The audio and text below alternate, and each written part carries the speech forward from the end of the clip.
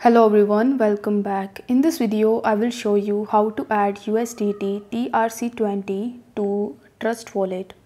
For that, you need to launch your Trust Wallet mobile application and then log in into your wallet if you haven't already.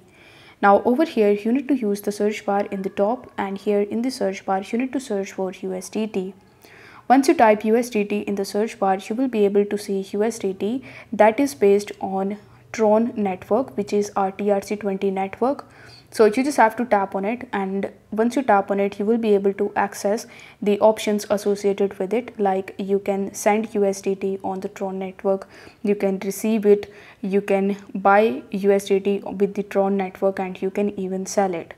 Now, in order to add it on the home page, what you need to do is you need to come back to the home page and now tap on this circle in the top right hand corner.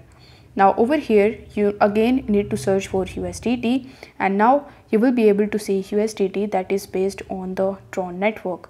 In order to add it, you just have to turn the toggle button on right next to it, and once it turns green, it will be added on the home screen of your Trust Wallet. So I hope this video was helpful, and if it was, then don't forget to like the video and subscribe to the channel.